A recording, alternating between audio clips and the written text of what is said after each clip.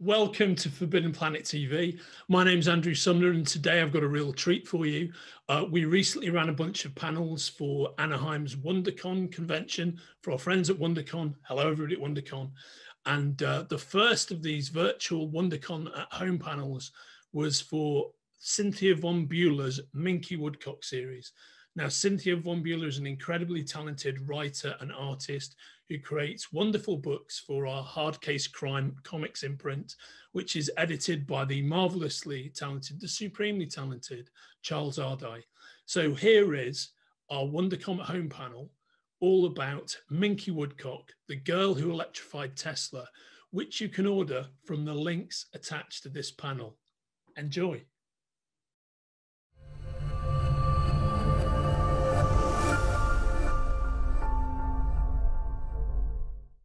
Welcome to WonderCon 2021. My name's Andrew Sumner. I'm from Titan Comics, and I also host the Forbidden Planet TV broadcast channel on YouTube. And I am here with my guests, the wonderful author, Cynthia Von Buhler, and the wonderful editor, Charles Ardai. Now, let me tell you a bit about these people. Excuse me. Cynthia is an award-winning American artist, author, and animal activist. And in her career, she's written and illustrated books for children and adults, created, produced, and directed multi-year theatrical productions, while exhibiting her art in galleries around the world, including street art installations. Cynthia is particularly well known for the wonderful Illuminati Ball, the brilliant Minky Woodcock series that we publish at Titan, and for illustrating Evelyn, A Terrible Tale in 2 times. Welcome, Cynthia. How are you? I'm good. How are you? Thank you. I'm great. I'm great. Thanks for being here at WonderCon, and I would also like to introduce the editor, the man, the myth, the legend, the man behind the hard case crime imprint, Mr. Charles Ardai. Now, Charles, in addition to owning and running Hard Case Crime, which is one of the imprints tied in with Titan Books, our colleagues at Titan Books, Charles has received a Seamus Award for his nomination for his short story Nobody Wins, and he received the Edgar Award, get that, in 2007 for his short story The Homefront, and in 2005 he received the Ellery Queen Award for his brilliant work on the Hard Case Crime imprint. And if you're not a fan of Hard Case Crime, you will be at the end of this panel. And we are here very specifically to talk about Minky Woodcock, the girl who electrified Tesla. But before we start talking about that, Charles, how are you? How are you, Charles? Good. Yeah, I'm doing well. It's great to be here on the screen with you. We don't do too much in-person meeting anymore in this world of ours, but it's a little bit of human contact. Yeah, no, a glorious human contact, and also it's great to be here on this virtual stage at WonderCon 2021. So, absolutely, Cynthia and Charles, what can you tell me about Minky Woodcock and her latest adventure? Well, I think that editors are really the best at summing up books. So I'm going to let Charles answer that. Sure. Minky Woodcock is a detective, a private eye, who works for her father, even though he is somewhat reluctant to let her get into the family business. She's determined to do it. She's independent, tough, smart, intrepid. And she's had 2 cases for us. This is the second. The first was in 1927, having to do with the famous escape artist Harry Houdini and his mysterious death on Halloween. It's now nearly 20 years later. It's the height of World War II. And the famous inventor, not investor, although he could have used a little bit more cash in the bank. The famous inventor Nikola Tesla, who is best known today as the namesake of the electric car line, but back in the day was really one of the most rebellious and imaginative inventors in the world. He had a long-running feud with Thomas Edison over how electric current ought to be run. And toward the end of his life, he claimed to be working on a death ray. And this death ray comes to the attention of various people in our government, enemy governments, other folks, and they all want a piece of it. And Minky gets hired by several of them to look into this mysterious new invention, and many menacing and interesting things happen. Wonderful. That is a fantastic and very gripping synopsis. I guess my question is, having heard it, is would you need to have read the first edition out as a graphic novel from Titan Comics, The Girl Who Handcuffed Houdini, to understand and enjoy this adventure? No, I wrote this as a completely separate story, but it would help if you read it. That's great. We talk a little bit about it. It comes back in little pieces, but for the most part, it's a completely separate story. Yeah, I think that's. So read the first one, but you don't have to. Yeah, I think that's a great way of answering it. No, you don't need to have, but why wouldn't you read the first one? Because the first one's fantastic. So read it, and they'll both be available. How would you both describe the arc as a traditional detective story, or do you think it has aspects of noir, hard-boiled crime? What kind of bracket would you place it in, if indeed that bracket exists? I would say that it's a little different because I'm laying out all the facts, and it's not the kind of traditional crime story where there's going to be, in the end, there's a definite answer. It's more of a story about that's based on true historical facts that will reveal all this information. Some people think that maybe Tesla was murdered. I don't want to, say he was. I'm just giving you all the facts and, put that out there. And so I'd say it's sort of along the same lines, but not quite. But Charles, what do you think? One of the amazing things Cynthia does is unearth real information about historical figures that you couldn't possibly imagine is true, and it is. So some of the things that Tesla was fascinated with, his fascination with numerology, for instance, and some of the peculiar things that he investigated, some of the strange things about the animal companions he had in his life, including a pigeon that he described his relationship with as being akin to the relationship of a man to a woman. Now, that's very interesting. How many people would say that? All of these things are true. And that's the wonderful thing. When you read one of Cynthia's detective investigations, it's kind of an interrogation of the whole world in which the story takes place. And you come away with a real distinct appreciation for what a peculiar place we live in. One day, perhaps Minky at a grandmother's age could tackle a case closer in time to our own world. But there's something wonderful about the era of the 20s, 30s, and 40s. And Andrew, your question, noir and hard-boiled, and this is not an Agatha Christie type whodunit where you've got fair play clues, and as you say at the end, the police come in and arrest the criminal. I think it has a lot to do with the world of noir, and the fact that it's a graphic novel and not a prose novel is part of the reason for that. You have mysterious settings, you have wonderful lighting and angles, and it feels a little bit like watching a great classic 1940s movie. I also found, having been privileged enough to see a lot of the pages, I think it taps into Eisner's handling of noir to me when I look at it. If you're familiar with Will Eisner's work at all, who's the great, who's the great comic book expert in delivering movie-style noir pacing on the page and atmosphere. And I think what you produced is just suffused with this glorious atmosphere that you really take away as a reader. I am trying to look back at some of the old comics, the pulp comics, and try to have that same sort of energy. Yeah, no, I think you've been very successful. You really come away with that, I think. Now, speaking of coming away with that, what is it you both would like readers to take away from this story?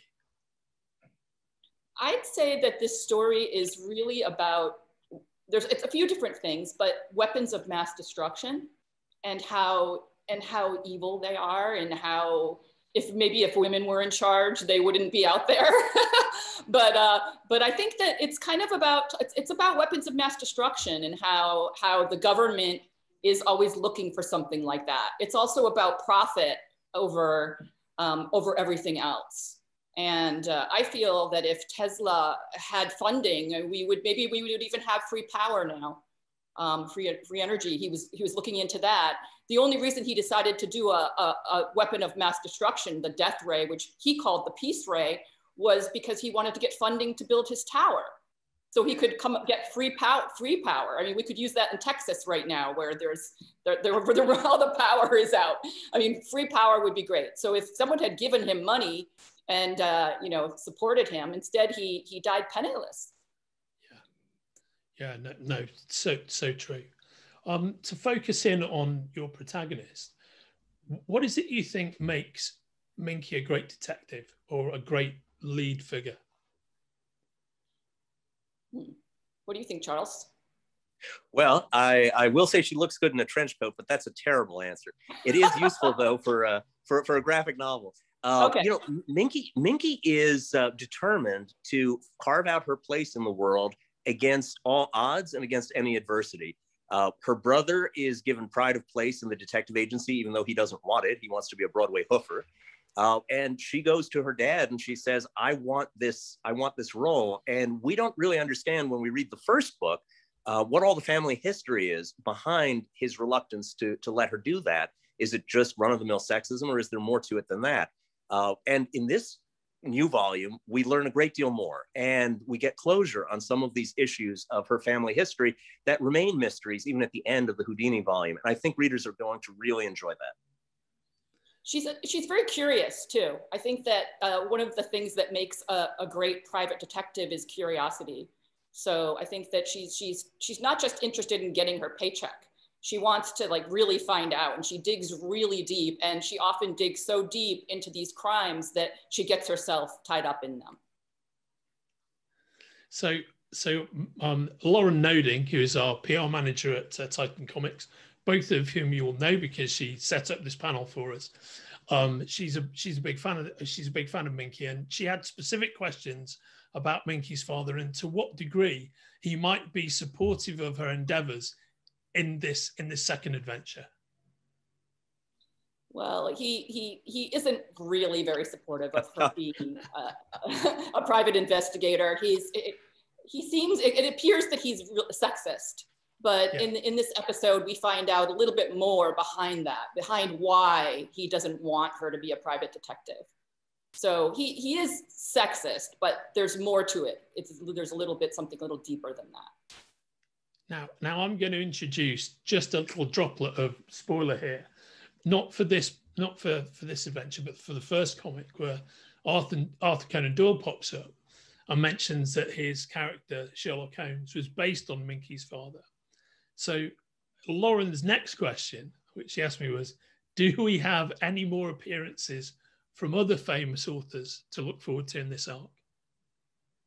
We don't have any famous authors, but we do have some famous people. We have Josephine Baker makes amazing. An appearance. Yeah, she's actually partners with Minky in this episode. Many people don't realize that Josephine Baker herself during World War II, she was a spy. So I'm pulling information from that. So this, she was dealing with Nazis and going and drinking with them and getting information from them and passing it on to the French government. So we have Josephine Baker, and surprisingly enough, we have Donald Trump's uncle. Wow. Was involved in Tesla's case, which is another really bizarre fact, but it's true that Donald Trump's uncle was a scientist, believe it or not. And he was asked to look into whether or not the death ray was real, whether it was something that could actually be made. So he's in it. And then we have JP Morgan, who was an investor in Tesla, but then was just kind of trying to control him. You have the best model in the world for JP Morgan. Yes, you. Charles, of course.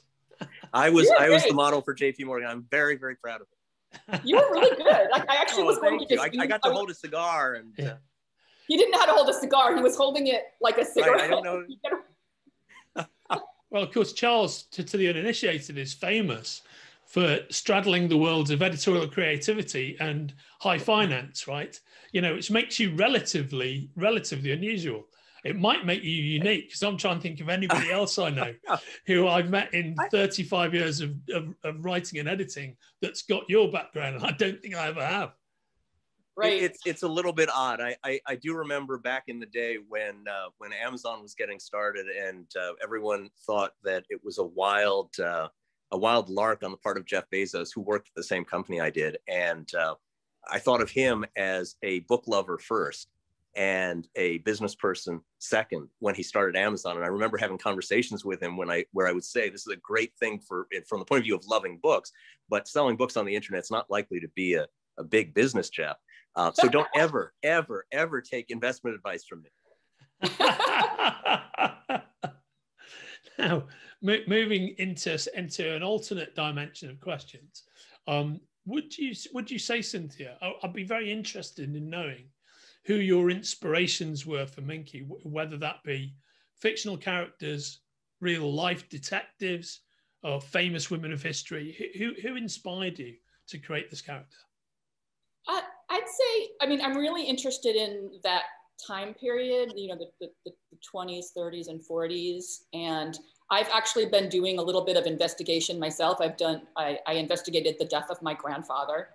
And he was a bootlegger during Prohibition here in New York City. And he was murdered, and I investigated that. So I sort of became an investigator. And then, you know, there's some interesting people. There's Frances Glessner Lee, who is this little old woman who made forensic dollhouse models. And I find her really fascinating. Like this woman who back then was recreating crime scenes, like bloody crime scenes with dolls. I don't know if you've heard of her, but of course, Miss Marple, you know, like, and then there's a woman named Maud West, who was a private detective in the 20s. And so, you know, there were female private detectives out there. I was also looking at a lot of the old pulp crime, you know, the women, like they're sexy, but they're strong and they're powerful. And so I was kind of looking at that for inspiration. Yeah, okay, that really does make a lot of sense. And what difference do you think it makes having a female protagonist in what was very much traditionally a male role throughout the 20th century? What do you think Minky's femininity brings to the story and to the case? Well, I mean, I think she uses her femininity. Like she's not afraid to use her sexuality for power, but I think that it's people wouldn't expect a woman back then to have been a detective. And I think that she's coming at this and they might not expect her. They just like kind of write her off, but she's actually, you know, so I think that having a female detective is just a little bit more interesting. And I think having it come from a female mind, you're getting a different perspective, because a lot of times crime, you know, these crime stories are written by men. So you're getting this different perspective from a female point of view. Yeah. Okay, well said. How about yourself, Charles? What do you think about that question? Well, people underestimate Minky at their own peril, but they do it. Also, the detective in a detective story is typically an outsider. Even when it's a male detective, someone like Philip Marlowe or Sam Spade goes around high society clubs and settings and doesn't fit in. You know, he's the working class lout who is forcing himself on on his betters in some sense, and from a social equality point of view. And how much more so is that gulf between the detective and the people he or she is questioning emphasized when it's a woman instead of a man, and especially so when it's a period story set back in the 30s, 40s, 50s. And so you have this interesting tension between the person who is, from a social and economic point of view, relatively powerless, but who is holding to account people who are supposed to be able in society to act with impunity. So she outwits the cops, she outwits the FBI, she makes demands of JP Morgan, one of the richest and most powerful men in the world.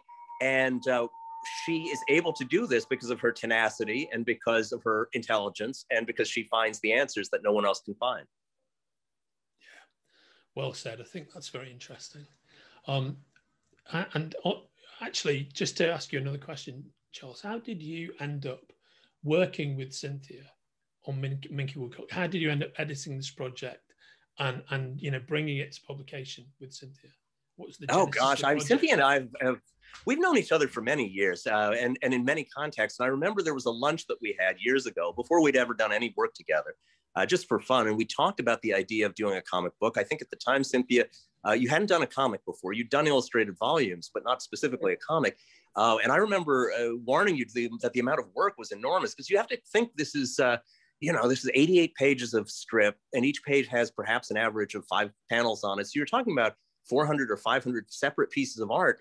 And even a prolific illustrator, that's a huge amount of work. I mean, your hands get numb and you're working to deadlines. And I remember saying you should only do this if it would be something you really love.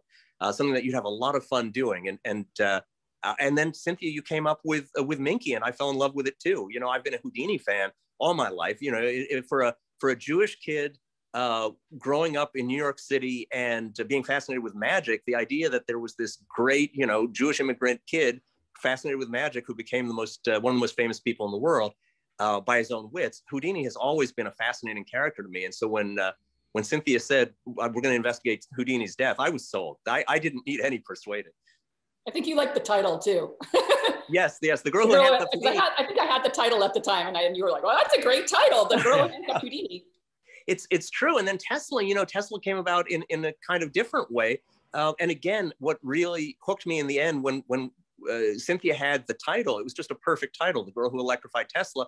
And, you know, how do you follow Houdini? That's a very hard act to follow. Literally, back in the day, he was the headliner. Nobody followed Houdini.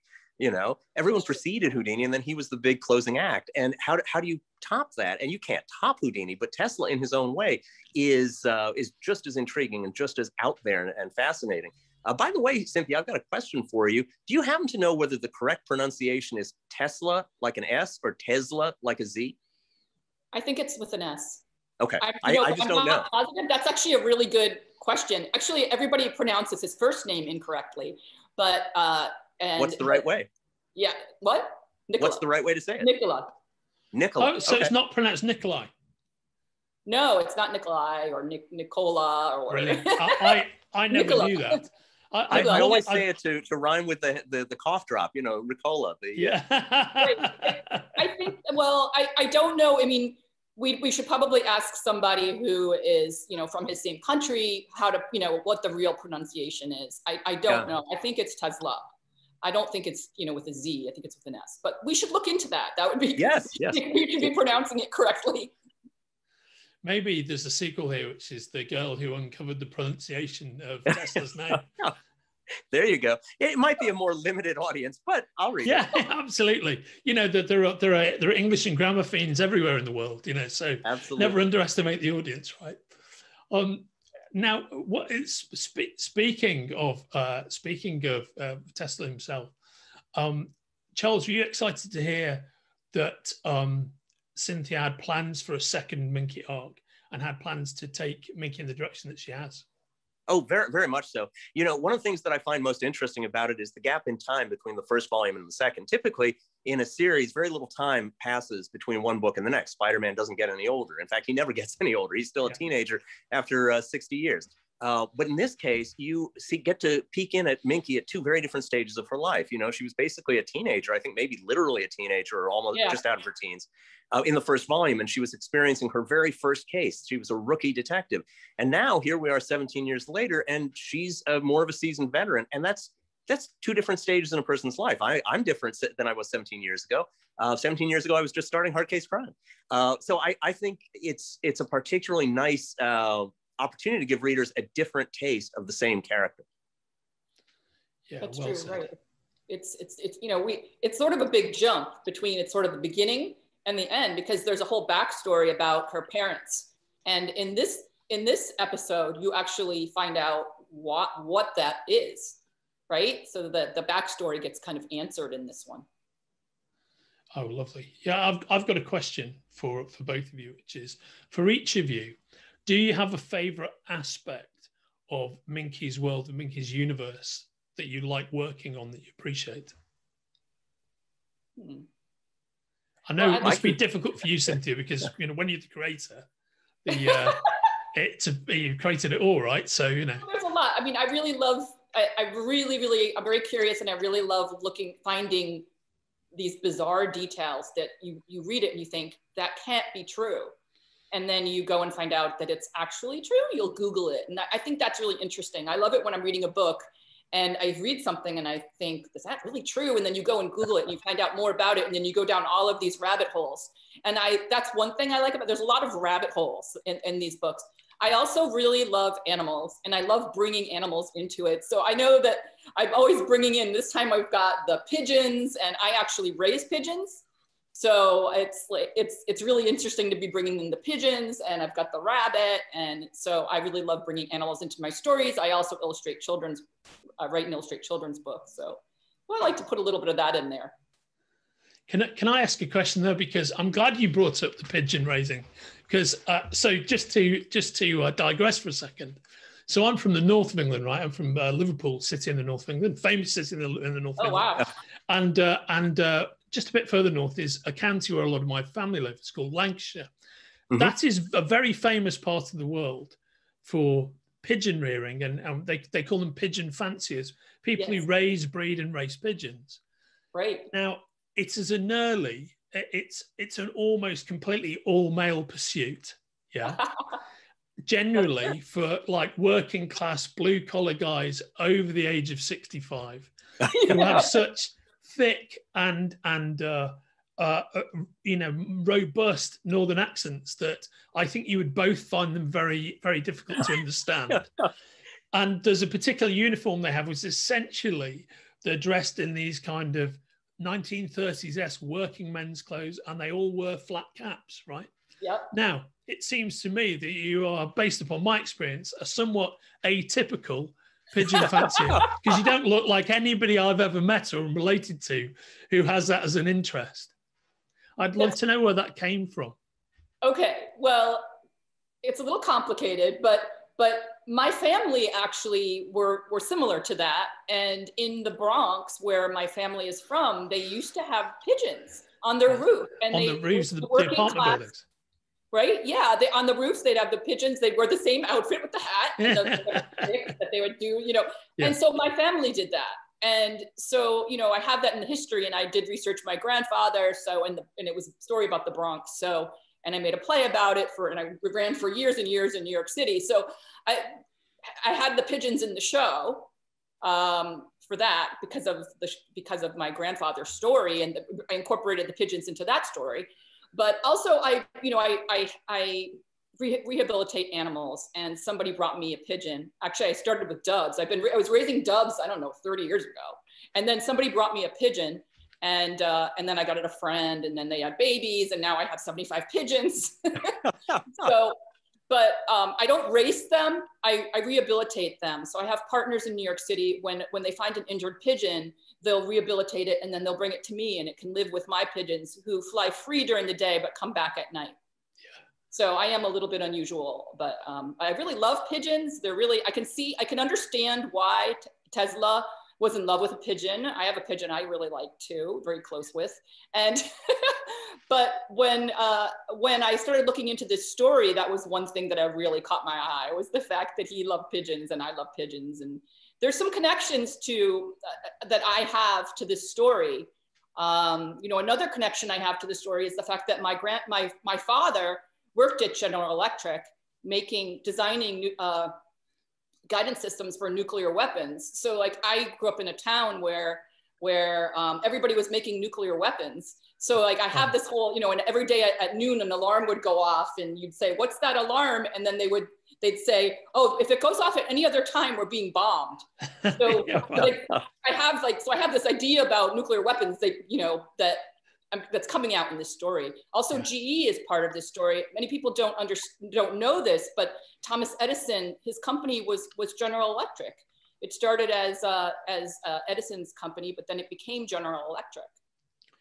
So that's such an interesting set of answers, I think. I know it went off on a tangent, but yeah, that's what I love though.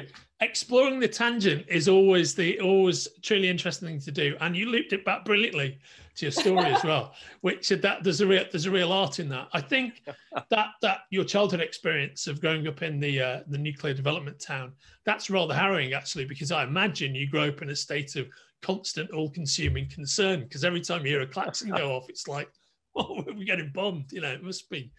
I actually didn't really know it growing up. I mean, you couldn't even go to General Electric. They wouldn't let you in. It was sort of a secret thing.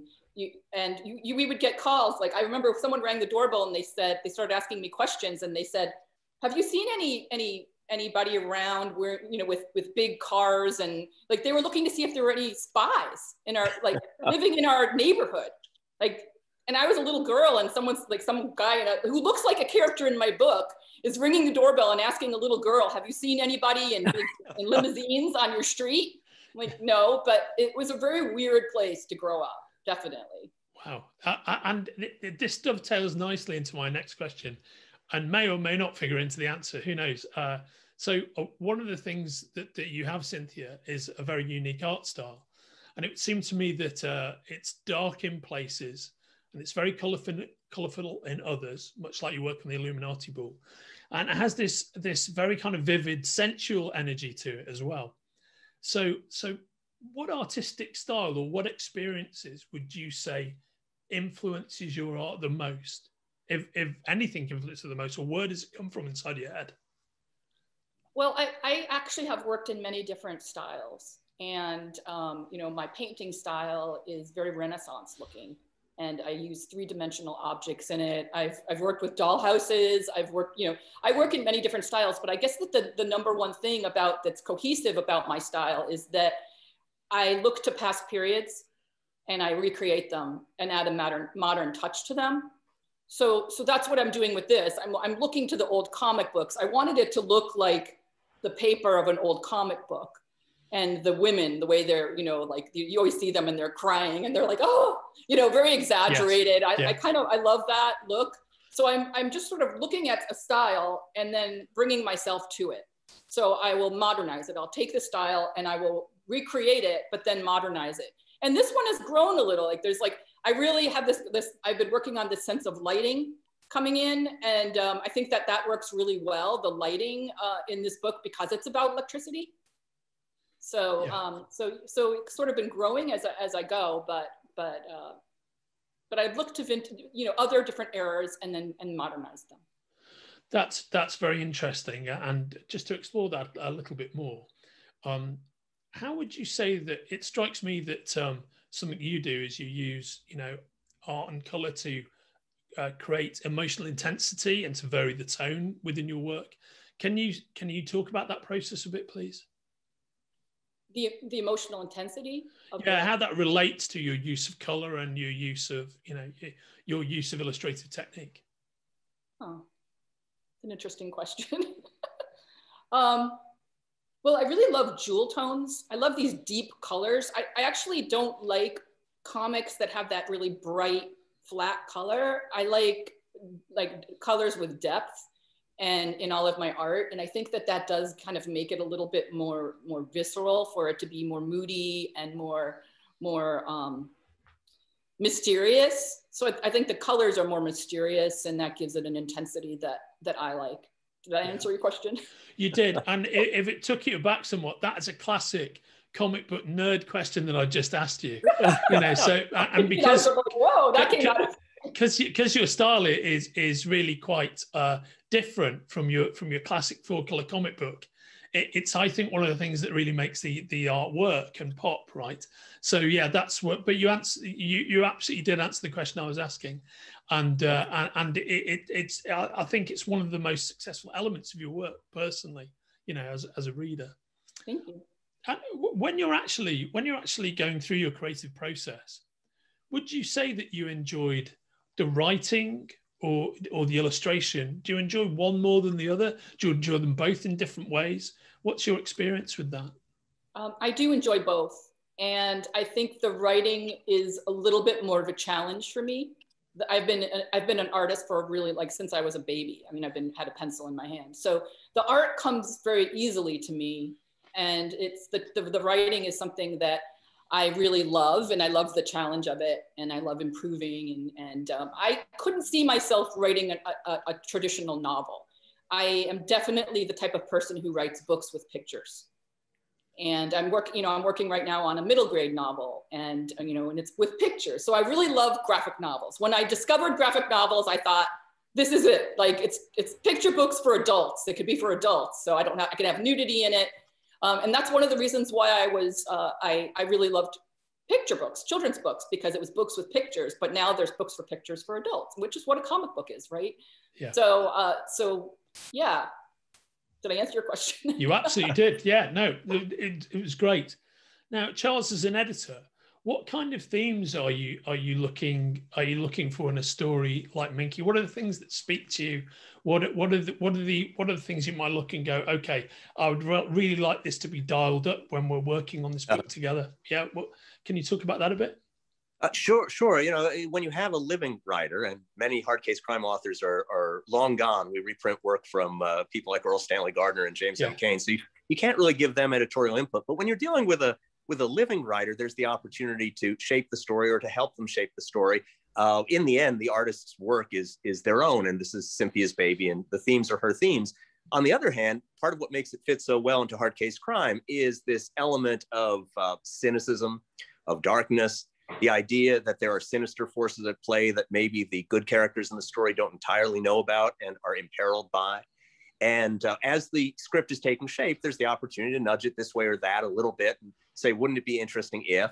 And one of the great things about Cynthia is she's one of the most responsive and collaborative writers I've ever worked with, either in prose novels or graphic novels. So there are many times when I'll have a conversation and I'll tiptoe up to a topic and I'll say, Cynthia, you can ignore this. Here's a thought I had. Don't feel you have to do it. And without fail, Cynthia will always say, oh, that's not necessarily that the idea is great, because some of my ideas are terrible, but that she's always happy to hear about an idea and consider it, think about it, and a good number of them make their way into the final book, which is just wonderful.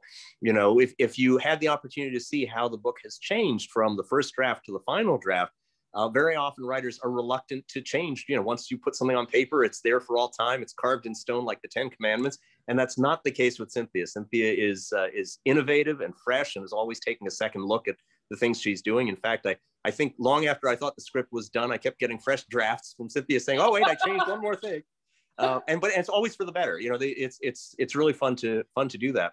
And I'll say that you asked which part is the most fun for her. And I'll tell you, for me, the thing that's the most satisfying is watching how the script turns into art. You know, you read words on a page and it says, Minky takes Tesla's hand and pulls a switch. That could be drawn a million different ways. Yeah. And then along comes Cynthia and she draws it. And I see the drawn version. And I say, I never would have thought of that.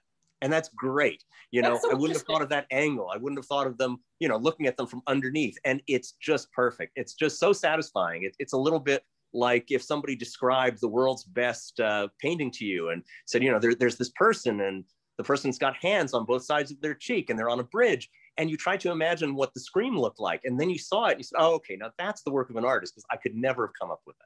That's so interesting. I feel like the same way about the writing. Like you'll say, well, that's interesting, but how about do it like this? It's like the same thing about the writing. So I love working with Charles because he's a great editor.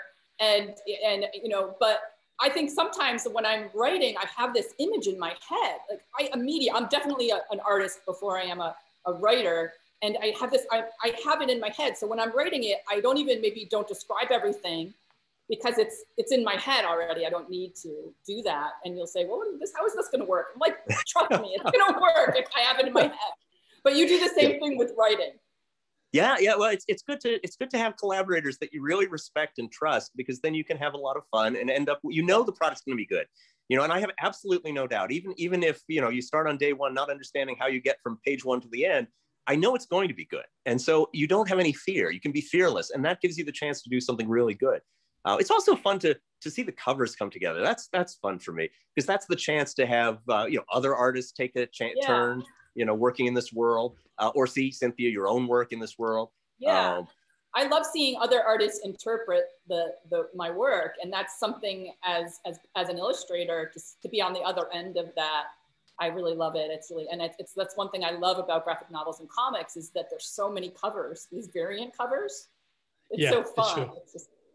It's also really good for promotion, because it's great for promotion. Can I just say, guys, it's absolutely heartwarming to see the relationship, the collaborative relationship you guys have as creator and editor. And as Charles knows, I'm an editor myself. In fact, we have some writers who we edit in common. And as Charles also knows, it is not always the case that the editor and writer get along so collaboratively. In fact, the authors we have in common, we do get on very well with. But to see your relationship, I think it is fantastic. And it is not always this way. And I think that the proof is in the final product. Absolutely. You can see the collaboration and see the joy that you both take in working on this universe together, in bringing your creation to fruition, Cynthia. I think it speaks for itself. And it's wonderful watching you guys talk about it. Thank you. You know, it's always heartbreaking to me when you know about a duo that you love and you discover that they hated each other. Like Abbott and Costello were at each other's throats. Yes. Hope and Crosby and you know, Jerry Lewis and Dean Martin, or Gilbert and Sullivan. And at some point they hated each other. Well, it hasn't happened to us. Not yet. That is very, very good. You're right. There's nothing more disillusioning, but there's nothing more wonderful. Like a good example would be Starsky and Hutch. You know, David Soul and Paul Michael Glaser. When you realise that, you know, in the late '60s they're still best friends, that's kind of very heartwarming. So I think going for the lifelong friendship approach to creativity is undoubtedly the way forward. Now we're roaring to the end of this panel. But I've got two closeout questions for our audience, and one is for both of you: is there any hidden nuggets, any Easter eggs that readers should be looking out for in this arc, in this tale?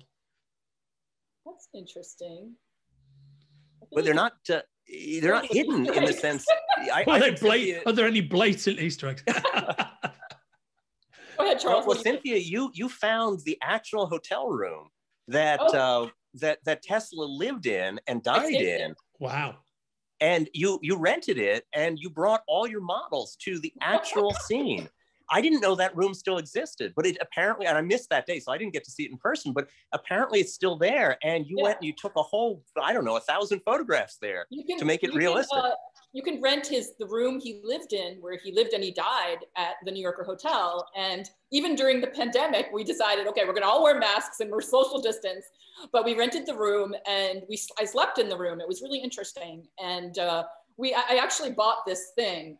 It's an electrical thing that you touch and there's sparks. And I brought that with me. And some of my models, we all were playing with it, you know, to get her hair to go up and everything. We were trying to bring him alive. It's almost like a seance in the room to bring him alive with electricity. I think that the book has a lot of Easter eggs and that just little weird.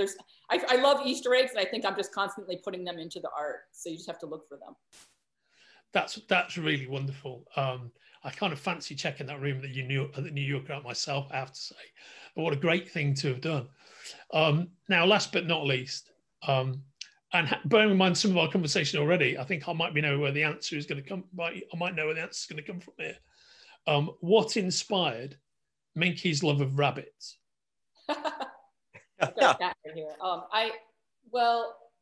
I love animals, so it's just, I love rabbits, I love cats, I have pigs, I have pet pigs.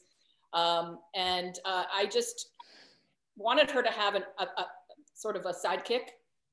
And I just felt like a rabbit was good for her. And I have a rabbit named Agatha because we actually did a play called The Girl Who Handcuffed Houdini, and the rabbit was in the play.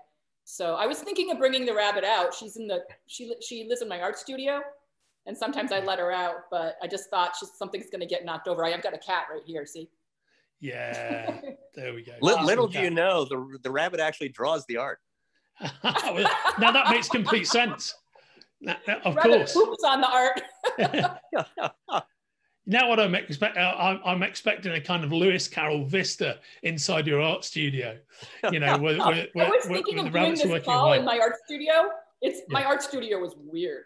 I love that idea, Andrew. What you're suggesting, I'd love to see a panel once with the pig, the pigeon, the rabbit, all the animals at drawing boards working hard, and Cynthia standing over them saying, "Deadline, deadline, boys." Yes, absolutely. I wish those pigs would draw. That would give them something. They don't really do anything. They eat and they sleep. They warm your heart. Yeah, that's the name of a memoir right there. If pigs could draw. And on that note, thank you so much for joining us at WonderCon 2021. I have been in conversation with the marvelous editor Charles Ardai and the super talented creator Cynthia Von Buhler about Minky Woodcock, The Girl Who Electrified Tesla, which is publishing on April 14th, 2021. It is the second arc in the adventures of Minky Woodcock, out from Hardcase Crime Comics, and you'll love it. You will really enjoy it. Thanks so much for joining me today, guys. Thank you. Wonderful to see you both. Take care. Bye, everyone. Bye-bye. Bye-bye.